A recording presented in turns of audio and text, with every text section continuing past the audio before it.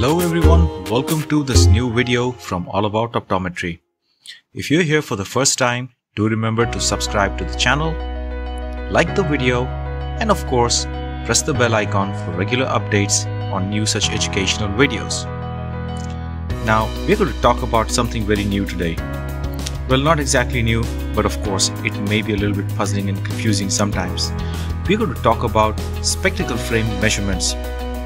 A lot of times not knowing about these parameters creates a challenge while ordering eyeglasses or choosing the right spectacle lens.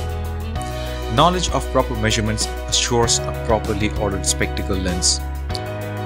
Hence, we will talk about frame dimension properties because the frames that are available these days are more or less in different shapes and sizes and in way different designs that you saw years before. This will enable us to be more confident and capable in frame selection and order processes. So let's watch this video till the end.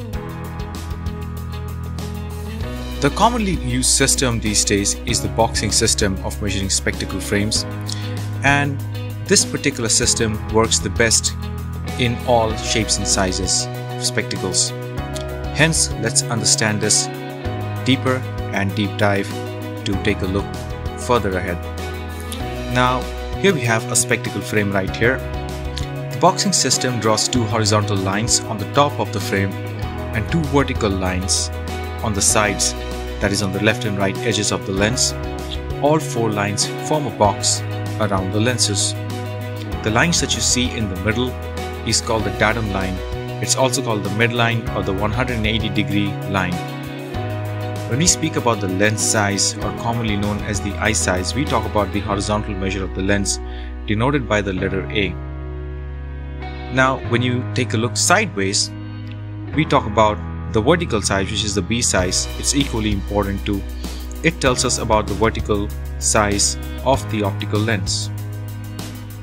Somewhere down the middle along the horizontal datum line, you will see that the frame cuts the lens, the datum line of course, and this particular dimension is called the C dimension. Now the A and B size are extremely important to measure, especially when you want to order a highly customized lens, for example a progressive lens. It gives you a more optimized area of visual vision through the lens corridor by adjusting them according to these sizes. Now it's very important to also note that the A and B size are independent of shape. So as in this example that you see, the lens shape is specifically a teardrop or an aviator shape, commonly known as an aviator shaped lens. It really is important to also mention the shape parameter in case if you're ordering for progressive lenses, which will have a segment height which would be pretty high and cut off the near vision area totally from the lens. Now let's take a look a little deeper inside, and you will see that there is a line which joins the middle of the right and left lenses, and this particular line is called the geometrical center distance. The geometrical center distance will be talked about a little later, but if we go a little further, we will talk about something more commonly talked, the effective diameter. The effective diameter is the most common mistake that some opticians or optometrists make while ordering lenses. Well, the effective diameter generally, you can say, is twice the distance from the geometric center of the lens in the boxing system to the most far away point of the lens edge. So if the distance is say 30 millimeters, you multiply 30 times 2 and that is 60 millimeters. That is the smallest possible diameter that the lens can fit.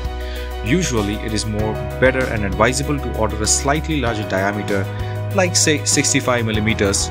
This helps in making adjustments to the lens fitting if you of course need to do so. The measurement helps decide the smallest diameter lens that can fit in the frame. Now let's move on to the geometric center.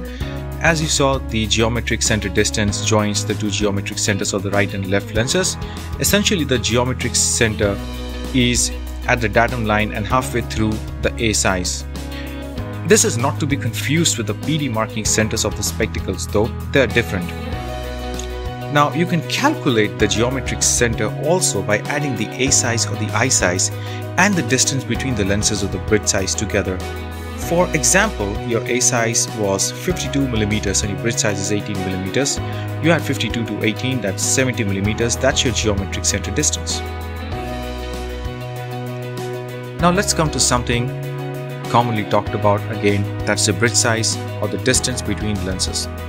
The distance between lenses or the bridge size is the distance between the two boxes when both lenses are boxed off in the frame, and is measured from the inside nasal eye wire grooves across the bridge area at the narrowest point. Mostly, the eye size and the bridge are mentioned in the frames, sometimes on the bridge or the nose pad or the temples in some particular frames. Let's go back to the boxing system diagram again and take a look. The segment height essentially that you see right here is the length at which your bifocal lenses are generally fitted. And interestingly, the segment height, if above the datum line, is called a segment raise, and if it is below the datum line, is called a segment drop.